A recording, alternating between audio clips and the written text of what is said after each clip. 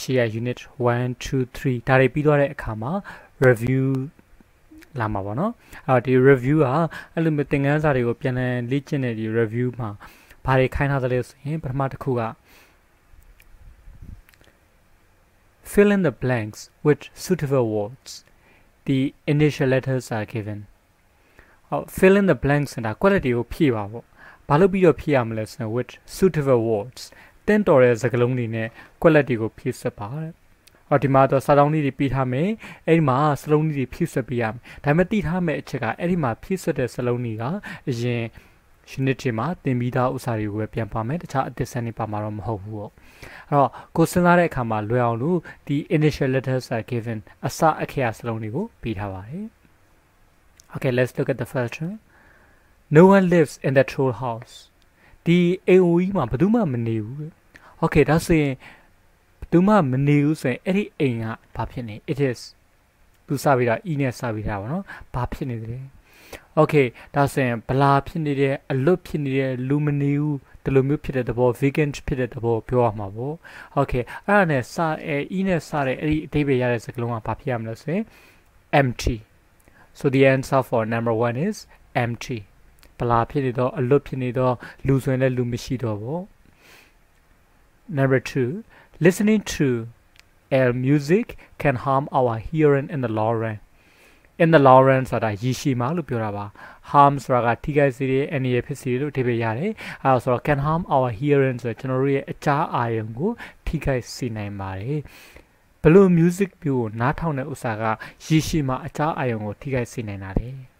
အတန်တူတူလေးလားဘယ်ဟုတ်ပါမလဲအတန်ကျဲလောင်တဲ့အတန်ပေါ့ so L နဲ့စထားတဲ့အဲ့လိုမျိုးစကားလုံးကဘာဖြစ်မလဲဆိုတော့ loud ပေါ့ So the answer for number 3 is loud. Number 3. Lala talks a lot. She is very tea. အဲ့တော့ Lala စကားအများကြီးပြောတယ်စကားအများကြီးပြောတယ်ဆိုတော့ तू ကဘာဖြစ်တဲ့သူလဲစကားများတဲ့သူပေါ့ဟုတ်နော်အဲ့စကားများတဲ့သူကိုအင်္ဂလိပ်လို talkative လို့ပြောပါတယ် So the answer for number 3 is talkative. Number 4. Mumu cares C-R-E-S ဖြစ်ရမှာနော် E တလို့ကျန်သွားလို့ Mumu cares only about herself Mumu ကသူ့အတွက်ပဲသူ view side She is very S ဒါလေးပြီးထားတယ် Okay S နဲ့စတဲ့ဥစ္စာတွေကတော့ရှိနိုင်တာပေါ့ဟို sensitive တို့ဒါလည်းဖြစ်နိုင်တာပဲဒါပေမဲ့ကိုပဲ view side တယ်ဆိုရင်သူကဘာဖြစ်တာလဲဆိုတော့တကူကောင်းဆန်တာအတ္တကြီးတာဒါမျိုးပဲဖြစ်ရမှာမလားဒါကြောင့်မလို့အဲ့လိုမျိုးအဓိပ္ပာယ်ရတဲ့စကားလုံးကဘာလဲဆိုရင် selfish Number 5. Some people find it difficult to get rid of bad age such as smoking. စလိတ်တောက်တာလိုမျိုး age ဆူတွေကိုစွန့်ပစ်ဖို့အတွက်တချို့လူတွေကခက်ခဲတယ်။ဒါဆိုစလိတ်တောက်တာတို့ဘာလို့ညာတို့လက်ဖေးတောက်တာတို့ဒီလိုမျိုးဥစ္စာတွေကိုဘာလို့ခေါ်တာလဲ။ကိုပုံမှန်လုပ်တဲ့အလုပ်တွေပေါ့နော်။အဲ့ဒါမျိုးကိုဘာလို့ခေါ်လဲဆိုရင်အလေးထားလို့ခေါ်တယ်မလား။ So the answer for number 5 is habit. Number 6. She is a chef. He can make a variety of new dishes. A variety ဆိုတာကအမျိုးစုံလို့ပြောတာအဲ့တော့ he can make a variety of new dishes ဆိုဒီဟင်းလျာအသစ်တွေကိုအမျိုးစုံလုပ်နိုင်တယ်ဆိုတော့ဘလို့စဖို့မှုလဲဖြစ်နိုင်တာမှာကျွမ်းကျင်တဲ့ competent ဒါမျိုးလည်းဖြစ်နိုင်တာပဲဒီစကားလုံးပါတာမပါတာတကယ်ပေါ့နော်ဟိုနောက်တစ်ခုကအမျိုးစုံလုံးနိုင်တာဖြစ်တော့မဖန်တီးနိုင်မှုရှိတာလည်းဖြစ်နိုင်တာပဲဖန်တီးနိုင်မှုရှိတယ်ဆိုတော့ဥစ္စာဘယ်လိုခေါ်လဲဆိုတော့ဒီအရှိရ unit မှာပါတဲ့စကားလုံးကိုစဉ်းစားမယ်ဆိုရင် creative ဒါကြောင့်မလို့ so the answer for number 6 is creative. Number 7. Tutu has a lot of friends in the class. Tutu ကအတန်းထဲမှာတငယ်ချင်းတွေအများကြီးရှိတယ် Okay အများကြီးရှိတာဘာဖြစ်လို့ရှိတာလဲ तू ကဖော်ရည်တက်လို့ယဉ်နီးတက်လို့ပေါ့နော်ဒါကြောင့်မလို့အင်္ဂလိပ်လိုဆိုရင် she is very F လို့ပြထားတယ်အဲ့တော့ဖော်ရည်တော့ယဉ်နီးတော့ဒီလိုမျိုးအဓိပ္ပာယ်ရတဲ့စကားလုံးကဘာဖြစ်ရမလဲ friendly so the answer for number 7 is friendly. Number 8 my sister is S ဒါလေးပြထားတယ် she is not patient အဲ့တော့ तू ကစိတ်မရှိဘူးဆိုတော့ဘာဖြစ်လဲစိတ်တူတာပေါ့ Okay စိတ်တူတယ်ဆိုတော့စကားလုံးကဘာလဲဆိုရင် short short-tempered short-tempered so the answer for number 8 is short-tempered number 9 don't be G take 3 and share the rest with others အဲ့တော့ G မဖြစ်ပါနဲ့တဲ့ဘာလဲတော့စဉ်းစားရမယ်3ခုယူသွားပြီးတော့တခြားဥစ္စာတွေကျန်တဲ့ဥစ္စာကိုတခြားလူတွေမျှဝေလိုက်ဒါဆိုရင်မျှဝေခိုင်းတယ်ဆိုတော့ဘာမလုပ်ခိုင်းတာလဲလောဘမကြီးခိုင်းတာပေါ့ရတဲ့မြအကုန်မယူနဲ့လောဘမကြီးပါနဲ့ဒီလိုမျိုးပြောတယ်အဲ့တော့လောဘကြီးတယ်ဆိုတဲ့စကားလုံးကဘာလဲ greedy so the answer for number 9 is greedy number 10 please don't the momo she's trying to do her homework အဲ့တော့ momo ဒီမလုပ်ပါနဲ့ဗောနော်ဘာမလုပ်ပါနဲ့လဲဆိုတာစဉ်းစားမယ်သူကသူ့ရဲ့အိမ်စာကိုလုပ်ဖို့ကြိုးစားနေတယ်အဲ့တခုခုလုပ်နေတဲ့ဥစ္စာကိုတော့ပြီးတော့ဘာမဖြစ်ပါနဲ့လို့ပြောတယ်မနှောက်ရှက်ပါနဲ့လို့ပြောတာပေါ့အဲ့တော့နှောက်ရှက်တယ်ဆိုတဲ့စကားလုံးက disturb so the answer for number 10 is disturb now let's check the answers အဖြေတွေပြန်စစ်အောင်နော် 1 empty 2 loud 3 talkative 4 selfish 5 habit 6 creative 7 friendly 8 short-tempered 9 greedy 10 disturb ဒါလေးရမှာပေါ့Okay. Exercise 2. Rewrite each sentence using the correct form of the adjective given in brackets. ဒီကွင်းထဲမှာပြီးထားတဲ့နာမဝိသေသနာရဲ့မှန်ကန်တဲ့ပုံစံကိုသုံးပြီးတော့ဒီဝိကျတစ်ချောင်းချင်းစီကိုပြန်ရေးပါလို့ပြောတယ်။အဲ့တော့ rewrite လုပ်ပါပြန်ရေးပါဆိုတဲ့ကြောင့်မို့စာကြောင်းလေးကိုပြန်ရေးပေးရမှာပေါ့။အဲ့တော့မှန်ကန်တဲ့ပုံစံကိုသုံးပါဆိုတော့သူက adjective တွေမှာ as to know there are 3 degrees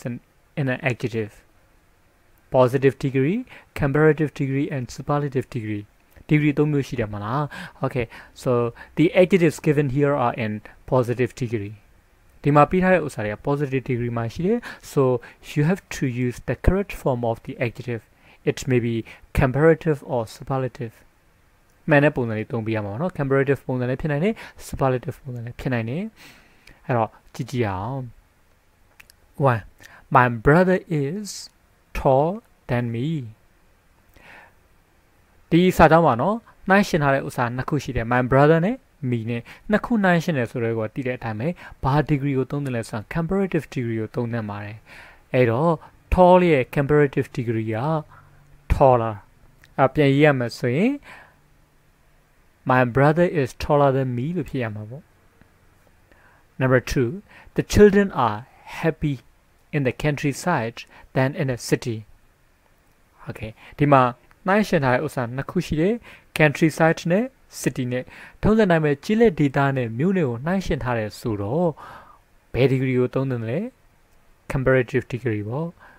happy y နဲ့ဆုံးတယ်ဆိုတော့သတိထားနော် ie ကပြောင်းပြရမယ် y ကိုဖြုတ်ပြီးတော့ ie ကပြောင်းပြရမယ်ဒါကြောင့်မလို့ happier လို့ဖြစ်သွားမှာပေါ့ပြန်ရေးရမယ်ဆိုရင်တော့ the children are happier in the countryside than in a city ကလေးတွေကဒီမြို့မှာထက်ကြီးလက်ဒေတာမှာပို့ပြီးတော့ပျော်ကြတယ်လို့ပြောရ Number 3 Tana is one of the fashionable models in Myanmar အဲ့တော့ဒီတန်နာကမြန်မာနိုင်ငံမှာဒီ fashion ချတဲ့ model တွေကတယောက်ဖြစ်ပါတယ်သူကဘာကိုနှိုင်းယှဉ်နေတာလဲဆိုရင်ဒီ the person နဲ့ the whole group she belongs toသူပိုင်ဆိုင်တဲ့เนาะသူပါတဲ့အုပ်စုတစုလုံးနဲ့နှိုင်းယှဉ်နေတာလေအဲ့လိုမျိုးနှိုင်းယှဉ်တဲ့အခါမျိုးကျရင် superlative degree ကိုသုံးပေးရနောက် superlative degree ကိုသုံးတဲ့အခါမှာအရှိမ article တွေကိုသုံးရတယ်ဆိုတာလည်းမှတ်မိရယ်เนาะဒီမှာ there ပါတယ်ဆိုတဲ့ကိုကအနောက်ကလည်း superlative degree မှသိကြပြီပေါ့အော် fashionable 4 syllabus ၄တန်ရှိတဲ့အတွက်ကြောင့်မို့ဒါကိုတော့ ER တွေပါတယ်တွားထည့်လို့တော့ဘယ်ရပါမလဲအရှိကmore တော့မဟုတ် most ထည့်ပြရမယ် superlative degree ဖြစ်တဲ့ကြောင့်မလို့ most ထည့်ပြီးပေါ့အဲ့တော့ most fashionable ဒီလိုဖြစ်သွားရမယ်အကုန်ပြန်ပေါင်းမယ်ဆိုရင် Tana is one of the most fashionable models in Myanmar ဒီလိုပြရမယ် Number 4 playing football is exciting than doing yoga ဘောလုံးကစားတာကယောဂလုပ်ရတာထက် Okay နှိုင်းရှင်ရနှစ်ခုရှိရနော် playing football နဲ့ doing yoga အဲ့နှစ်ခုကိုနှိုင်းရှင်တာဆို so you have to use the comparative degreeဒါတော့မှာပေါ့ exciting လို့ဖြစ်တဲ့အတွက်ကြောင့်မလို့အရှိက more ထည့်ပြီးပါ more exciting ဒါကြောင့်လို့ if you rewrite the whole sentence you will get playing football is more exciting than doing yoga ဒီလိုဖြစ်သွားမှာပေါ့ Number 5. Tuza is the beautiful girl in our class. Here you are comparing Tuza with the whole class. The dialogue net Tuza ne national no. ဒါဆိုရင်အဲ့ဒီအုပ်စုတစုမှာအလားဆုံးအရဲ့အရှိဆုံးဉာဏ်အကောင်းဆုံးစသဖြင့်အသာဆုံးအမြတ်ဆုံးအဆင့်ကိုပြောမယ်ဆိုရင် superlative degree ကိုသုံးပြရတယ်။နောက်တစ်နည်းကြည့်ရမယ်ဆိုတော့ article there ပါတဲ့အတွက်ကြောင့်မို့သူ့ရဲ့အနောက်မှာ superlative degree ထည့်ပေးရမှာပေါ့ most beautiful ဒါကြောင့်မလို့ if you rewrite the sentence you will get Tuza is the most beautiful girl in our class ဒီလိုမျိုးလေးဖြည့်ရမှာပေါ့ Okay, now let's check the answers ဖြည့်ပြန်စစ်ကြရအောင် My brother is taller than me. The children are happier in the countryside than in the city. Tana is one of the most fashionable models in Myanmar. Playing football is more exciting than doing yoga. Tuza is the most beautiful girl in our class. Not who? Exercise 3. Rewrite each sentence using the present simple or present continuous form of the verb given in brackets. ဒီကွင်းထဲမှာပေးထားတဲ့နော်ကရိယာရဲ့ပေါ့နော် verb ရဲ့ present simple ပုံစံဒါမှမဟုတ် present continuous ပုံစံကိုသုံးပြီးတော့ဝါကျတစ်ချောင်းချင်းစီကိုပြန်ရေးပြီးပါ Okay အဲ့တော့ပေးထားတဲ့ဥစ္စာတွေအကုန်လုံးကတော့ဒါသူ့ရဲ့မူရင်းပုံစံပေါ့ the base form of the verb ပေးထားပါတယ်အခြေခံပုံစံပေးထားတယ် so you have to change into the present simple or present continuous ဒါမျိုးလေးပြောင်းပြရမှာပေါ့နော်အဲ့တော့ present simple ပုံစံကိုသုံးတဲ့အခါမျိုးကျရင်သတိထားမှတစ်ချက်ရှိတယ်အရှိက subject က singular ဆိုရင် verb မှာ s to es to ထည့်ဖို့လိုတယ်အရှိက subject က plural အများကြီးဖြစ်မယ်ဆိုရင် verb မှာ s to es to ထည့်ပေးဖို့မလိုဒါလေးတစ်ချက်တော့သတိထားပြရ Okay ကြည့်အောင် I meet my friends every Sunday evening ကျွန်တော်ရဲ့တငယ်ချင်းတွေကိုတနင်္ဂနွေညနေတိုင်းတွေ့ဆုံတယ် Okay ဒါကိုယ့်ရဲ့အလေးအထားကိုပြောရတယ် things to do regularly ပုံမှန်လုပ်တဲ့အရာပါ your habit တင်အလေးအထားပါအဲ့လိုမျိုးအလေးအထားကိုပြောမယ်ဆိုရင်ဘယ်ဟာသုံးရတယ်လဲ present simple လား present continuous လား present simple သုံးရမှာပေါ့ဒါကြောင့်မလို့ present continuous ပုံစံဖြစ်တဲ့ am is a verb ing ကိုစဉ်းစားကြရမလို့ present simple ရဲ့ပုံစံကိုပဲစဉ်းစားရမယ် Okay subject ကိုကြည့်လိုက်ပါ I ဒါ I ဖြစ်နေရဆိုရင်နောက်က verb မှာ s to es ထည့်ကြဘယ်လိုပါမလဲသူ့ရဲ့ဒီတိုင်းပဲသုံးရမယ် meet ဒါ present simple သုံးလိုက်တာပေါ့ Number 2 Don't speak loudly Ma'am sleep now Don't speak loudly ချစ်စကားကြည်မပြောနဲ့ Ma'am sleep now အမေအခုအဲ့တော့စကားကြည်မပြောနဲ့လို့အခုတားနေတဲ့အချိန်မှာ while you are saying this what is your mother doing အမေဘာလို့အိတ်နေတော့မယ်အဲ့ဒီကိစ္စမပြီးသေးဘူးနော်စကားပြောနေတဲ့အချိန်မှာအခုချိန်မှာဖြစ်နေတဲ့ကိစ္စကိုပြောမယ်ဆိုရင်ဘယ်တန်းဆိုတော့ရတယ်လေ present continuous ဆိုတော့ရတယ် ma'am အမေတယောက်တည်းမလို့ဒါ is တော့မှာပေါ့ is sleeping ဒီလိုဖြစ်ရမယ်နော်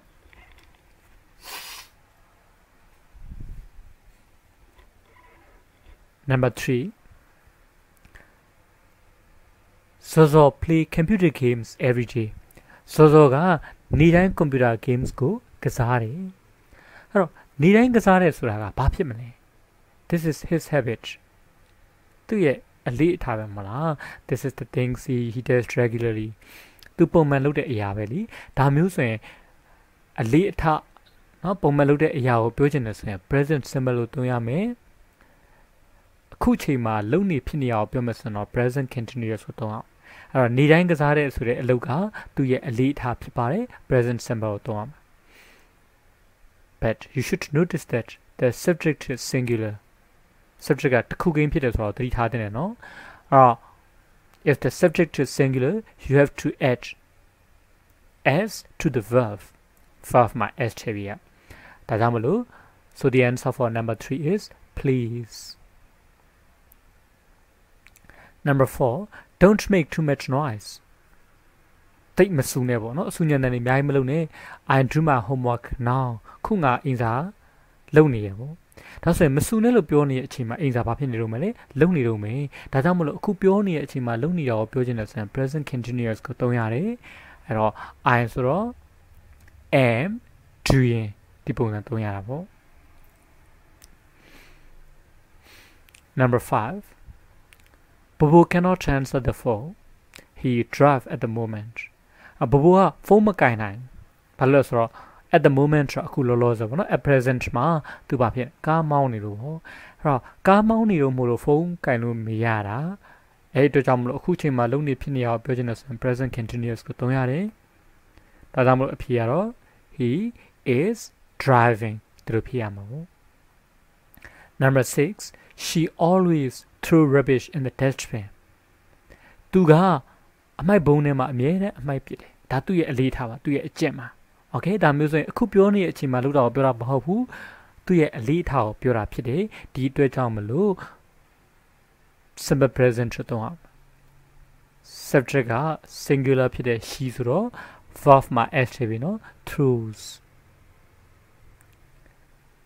Number 7 he saved half of his pocket money every month သူကလာတိုင်းသူမဖို့တဝက်ကိုစုတယ်โอเคဒါဆိုရင်ဒါသူပုံမှန်လုပ်တဲ့အရာပါသူရဲ့အလေးအကျင့်မှာ present simple ပဲသုံးပြရမယ်နော် he ဆိုတော့ verb မှာ s ထည့်ပြရမယ် savs saves Number 8 Sansa has a test next month so she study a lot this week အဲ့တော့ Sansa ကလာမယ့်လမှာဒီစမ်းဆောင်မွဲရှိဒါကြောင့်မလို့ဒီတစ်ပတ်မှာသူစာလုပ်နေရပေါ့အဲ့တော့စာလုပ်တဲ့ဥစ္စာကစာလုပ်တဲ့စောင်းမွဲဖြည့်ပြီးမှဒါလည်းစာလုပ်တဲ့ကိစ္စပြီးမှလေခုချိန်မှာသူဘာဖြစ်နေတော့မလဲစာလုပ်နေတော့မယ် she's in the middle of cherrying ပေါ့စာလုပ်နေတဲ့ဥစ္စာရဲ့အလယ်မှာပဲရှိပါတယ်တခုခုကို action တခုကိုစပြီးတော့ပြီးမဆုံးသေးဘူးလုပ်နေတော့မယ်ဆိုရင် simple present ကိုသုံးရတယ်မလားဒါကြောင့်မလို့ is cherrying ဒီလိုမျိုးပြောပြရပါတယ် Number 9 I don't like them they always gossip about other people ငါသူတို့ကိုမကြိုက်ဘာလို့ဆိုတော့သူတို့တခြားလူတွေအကြောင်းအမြဲတမ်းအတင်းဖြင်းပြောနေလို့ gossip ဆိုတာအတင်းဖြင်းပြောတာပေါ့ Okay ဒါဆိုရင်တခုခုကိုခဏခဏလုပ်လို့သူများကိုစိတ်အနှောက်အယှက်ဖြစ်စီတယ်ဆိုရင်ဒီဥစ္စာ always နဲ့နောက်က continuous ပုံစံ present continuous ပုံစံကိုသုံးရတယ်လို့ကျွန်တော်ပြောထားတယ်ဟုတ်ပြီနော်အဲ့တော့ဘယ်လိုပြောရမလဲဆိုရင်ဒီ are ဒီဆိုတော့ are ပေါ့နော် are always gossiping are always gossiping ဒီလိုဖြစ်ရNumber 10 This blouse fits you well buy it ဒီ blouse အညာမင်းနဲ့တော်တယ်ပေါ့နင်းနဲ့တော်တယ်ဝယ်လိုက်ဒါဆိုရင်တော်နေရလို့တော့ပဲရှိပါတော်တယ်ဆိုတာဒီတိုင်းပဲယူတာမှန်အပြင်ပြောလိုက်တယ်ဆိုတော့ simple present ပဲသုံးပြရမယ် This blouse singular subject ဖြစ်တဲ့ကြောင့်မလို့ fits fits ဆိုပြီးဖြစ်ရပါမယ်နော်အဲ့တော့အဖြေလေးတွေကိုသူကစခိုင်းတာတွေကသူ the given instruction is to rewrite each sentence ဝတ်ကြတဲ့တောင်းကြီးတွေကိုပြန်ရေးဖို့ပဲသူပြောထားမှာလား Okay so let's rewrite them I meet my friends every Sunday evening don't speak loudly ma'am is sleeping now so please computer games every day don't make too much noise I'm doing my homework now Bobo cannot answer the phone He is driving at the moment. She always throws rubbish in the dustbin. He saves half of his pocket money every month. Sansa has a test next month, so she is studying a lot this week. I don't like them. They are always gossiping about other people. This plot fits too well by age. That's the exercise 3 ကိုရမှာပေါ့exercise 4ကိုလည်းကြည့်အောင်ဒီ exercise 4ကတော့ဘာလုပ်ခိုင်းတာလဲဆိုရင် choose the correct word or phrase မှန်ကန်တဲ့စကားလုံးဒါမှမဟုတ်စကားစုကိုရွေးချယ်ခိုင်းအဲ့တော့သူက choices တွေပေးထားတယ်ဒီ number 1မှာဆိုရင် I don't have many or much neckties ငါမှာ neckties တွေအများကြီးမရှိဘူးဒီလိုပြထားတယ်အဲ့တော့ match နဲ့ many ရဲ့အသုံးခွဲခြားပြီးနားလည်ဖို့လိုတယ်ဘယ်ခါမှာ match သုံးတယ်ဘယ်ခါမှာ many သုံးတယ် with countable nouns we use many but with uncountable nouns we use match ရေတွက်လို့ရတဲ့နာမည်ဆို many ရေတွက်လို့မရရင် match okay now let's think about neckties les yeux is that countable or uncountable ရေလို့ရတာမရဘူးလား ရတာပေါ့ countable လေဒါကြောင့်မလို့ many နဲ့ match မှာဆိုရင်အများကြီးစဉ်းစားရမလို့ you have to choose many ရွေးပေးရမှာပေါ့အဲ့တော့ငါမှာ necktie နဲ့အများကြီးမရှိဘူးလို့သူပြောထားတယ် number 2 man loves wearing scarves အမေကဒီလက်စည်းပေါ်ဝါတွေစီးရတာကြိုက်တယ် she has bought a lot of match scarves သူကလက်စည်းတွေအများကြီးဝယ်ထားတယ် okay both a lot of and match means အများကြီးပေါ့ a lot of or match နှစ်ခုစလုံးကအများကြီးလို့ပြောတယ်ခုန number 1မှာပဲပြောခဲ့ပြီး match ကိုဘယ်လို noun အနေနဲ့သုံးလဲဆိုရင် uncountable noun နဲ့သုံးတယ် scarf လက်စည်းပေါ်က countable or uncountable ရေးလို့ရတာမရဘူးလားရတာပေါ့ countable လေဒါကြောင့်မလို့ match မစင်စားဘူးဆိုတော့အတိအကျပဲဘယ်သူပဲဖြစ်ရမလဲ a lot of ပေါ့ so the answer for number 3 is a lot of number 4 I drink a little many honey every evening for my health ငါရဲ့ကျန်းမာရေးအတွက်ညနေတိုင်းပြားရည်နည်းနည်းတောက်တယ် okay honey ပြားရည်အဲ့တော့ပြားရည်ဆိုတာ is the countable or uncountable how about water ရေရောရေဆိုရင် uncountable မှန်တယ် okay honey it's also liquid အရည်ပဲလीဒါကြောင့်မလို့ honey ဆိုလဲရေတွက်လို့မရဘူးအဲ့တော့ရေတွက်လို့မရတဲ့ဥစ္စာတွေနဲ့သုံးတဲ့အခါမှာ many သုံးတယ်မလား should you use many ဘယ်ရပါမလဲ many က countable nouns တွေနဲ့ပဲသုံးရတယ်လीဒါကြောင့်မလို့နောက်ထပ်အဓိပ္ပာယ်အရစဉ်းစားမယ်ဆိုရင်ပြားရည်နည်းနည်းတောက်တယ်လို့ပဲဖြစ်ရမှာပေါ့ a little သုံးပြရမယ် a little ရေတွက်လို့မရတဲ့ဥစ္စာတွေနဲ့သုံးရNumber 4 how many match scarves do you have soရေနဲ့မှာ scarves တွေဘယ်လောက်များရှိတယ်လဲ scarves ကရေတွက်လို့ရတယ်ဒါကြောင့်မလို့ရေတွက်လို့မရတဲ့နယ်နေနဲ့သုံးတဲ့ match ကိုမစဉ်းစားရဘူးဘယ်သူပဲဖြစ်ရမလဲ many ဒါပဲဖြစ်ရမှာ Number 5 Nono has got match a few white blouses Nono မှာ blouse ကြီးအဖြူနည်းနည်းရှိတယ်ပေါ့ဒါမှမဟုတ်အများကြီးရှိတယ်ပေါ့တက်တယ်လို့ပြောလို့ရတယ်ဒါပေမဲ့စဉ်းစားမှာက match uncountable nouns တွေနဲ့ပဲသုံးရမှာလေ white blouses ဆိုတဲ့ countable nouns တွေနဲ့တွားတွေ့လို့ပြရပါမလဲ blouse ကြီးအဖြူတွေဆိုတော့နော်အဲ့တော့ match မစဉ်းစားရဘူးဒီအနေငယ် countable nouns တွေနဲ့သုံးရတဲ့ a few ကိုရွေးပြရ okay အဖြေလေးပြန်စစ်ကြည့်အောင် let's check the answers 1 many 2 a lot of 3 a little 4 many 5 a few တို့ဖြစ်သွားမယ်ရမယ်နော် Number 5 Complete the dialogues with the words or phrases in the boxes ဒီ၄တောင်ကွက်ထဲမှာပြထားတဲ့စကားလုံးတွေဒါမှမဟုတ်စကားစုတွေနဲ့အပြန်အလှန်ပြောစကားတွေကိုဖြည့်ဆွတ်ပြီးပါ Okay in the box you will find 5 words try fetch different take and get so you have to use these words to complete the dialogues အပြန်အလှန်ပြောစကားလေး dialogues တွေဖြည့်ဖို့ဒီစကားလုံးတွေသုံးပြရမယ် Okay let's look at the dialogue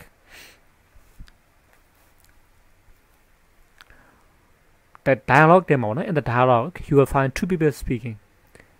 Seiske and Tana. May I be on your no? Seiske, sorry. Can I have you? Bamia Kunibi Malaysian. Hello, Tana Pure. Do you have t-shirts? T-shirts to see the lad. Seiske Babimura, yes. Okay, well, no. We have t-shirts in blank colors. Blank yauni ne t-shirts to see. အဲ့တော့စဉ်းစားစရာက colors လို့ပြောတဲ့ဆိုတဲ့ကရှေ့မှာစဉ်းစားရတာဒီ color ဆိုတဲ့ဥစ္စာကိုညွှန်းတဲ့ adjective တစ်ခုခုတော့ဖြစ်ရဥပမာအရောင်ပေါ့ for example rich colors ဒီလိုမျိုးလေးဖြစ်နိုင်သလားအရောင်ပါတဲ့ဥစ္စာဖြစ်နိုင်သလားဒါမှမဟုတ်အရောင်တစ်မျိုးတည်းမဟုတ်ဆိုရင်အရောင်အမျိုးမျိုးရှိနိုင်တယ်လို့ပြောရမှာလားဒါလေးစဉ်းစားရမယ်အဲ့တော့ပြီးထားတဲ့ box ကိုပြန်ကြည့်လိုက်မယ်ဆိုရင်ဒီဘာဖြစ်နိုင်လို့လဲဆိုတော့ different ကွဲပြားခြားနားသောအမျိုးမျိုးသောဆိုတဲ့ဥစ္စာအနည်းဆက်ဆုံးအဖြစ်ဖြစ်မယ်အဲ့တော့သူပြောချင်တဲ့ဥစ္စာ we have t-shirts and different colors အကြောင်းအမျိုးမျိုးနဲ့ t-shirts တွေရှိပါတယ်လို့သူပြောထားတာပေါ့အဲ့တော့ဟိုကပြန်ပြောတယ် I like this white t-shirt ဒီအဖြူအောင် t-shirt လေးကိုကြိုက်တယ် can I blank it wrong တခုခုကိုကိုယ်နဲ့တော်သလားမတော်သလားသိချင်တဲ့အတွက်ကြောင့်မလို့ Sammy ရဲ့ဝတ်ကြည့်ရမျိုးကိုဘာ on လို့ပြောတယ် try on လို့ပြောရတယ်မလားနောက်တနည်းစဉ်းစားရမယ်ဆိုရင်ဒီ can I နောက်က verb တစ်ခုပဲဖြစ်မှာ verb ထဲကစဉ်းစားမယ် okay ဒီ box ကိုပြန်ကြည့်ကြည့်ပါ verb က3ခုပဲရှိတယ် try take get နော် can နဲ့နောက်ကလိုက်နေမယ် verb က3ခုပဲရှိတယ်အဲ့ဒီမှာဘာ on ဖြစ်မလဲဆိုရင် try on ပဲဖြစ်ရမှာပေါ့အဲ့တော့ဒါကြောင့်မလို့ can I try it on ဆိုတော့ကျွန်မဒါကိုဆက်ပြီးတော့ဝေ့ကြည့်လို့ရမလားလို့သူမေးတာပါအဲ့တော့ of course ရတာပေါ့ the fitting room is over there ဒီအဝတ်လဲကန်ဟိုနားလေးမှာပါ okay ဝေ့ကြည့်ပြီးသွားပြီပေါ့နော်ဝေ့ကြည့်ပွဲခါရော I'll blanket how much is it အဲ့တော့ဒီ will ရဲ့နောက်မှာ verb တစ်ခုထည့်ရမယ်ဆိုတော့သိရမယ်ဘာလုပ်မလဲယူမှာပဲဖြစ်ရမှာပေါ့နော်ဒါကြောင့်မို့သူဈေးမိရလေ how much is it ဘယ်လောက်လဲ okay ဒါဆို verb ကလောဆယ်နှစ်ခုပဲကျန်ပါတော့တယ် take နဲ့ get နဲ့အဲ့တော့ယူမယ်ဆို I'll take it လို့ပြောပါတယ်ဒါကြောင့်မလို့ the answer for number 3 is take ဘယ်လောက်လဲဆိုတော့ 6000 chats 6000ဟောပြန်ပြောတယ် can I blanket for 5000 chats 9000 chats နဲ့ရနိုင်မလားတဲ့ okay can I နောက်က verb တစ်ခုပဲရှိတော့မယ်ဘယ်သူပါလဲ get ရနိုင်မလားဆိုတော့ can I get it for 5000 chats 9000 chats နဲ့ရနိုင်မလားအဲ့တော့ဟောပါပြန်ပြောလဲဆို sorry it's a တစ်ခုပဲကြမှာတော့ဘယ်လိုလဲဆိုရင် fixed အဲ့တော့ fixed ပုံဒီတတ်မှတ်ထားလို့ပြောတယ်မြန်မာလိုဆိုတော့တခွန်စီပေါ့အဲ့ sorry it's a fixed price sorry ပါပဲဒါပုံဒီစည်းပါတခွန်စည်းပါပေါ့အဲ့တော့ဒီအဖြေလေးကိုပြန်တိုက်ကြည့်လိုက်မယ်ဆိုရင် 1 different 2 try 3 take 4 get 5 fixed ဒီဥစ္စာလေးရမှာပေါ့ okay နောက်ထပ် exercise လေးတစ်ခုကြည့်အောင် okay here in the box you will find 5 words favorite singer successful beautiful how many